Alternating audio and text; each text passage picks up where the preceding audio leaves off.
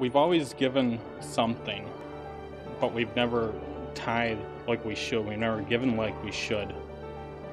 And with the ups and downs of the automotive industry, I've tried to pay my house off and try to pay bills off, waiting for the next down, waiting for the next layoff, the next plant closure. And God was working on our hearts to step out in faith, to tithe and give like we should.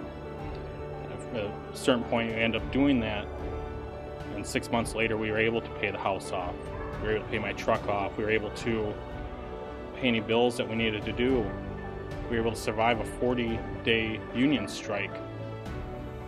And tithing is not about what you can give and get in return. God doesn't need your money. Church doesn't need your money.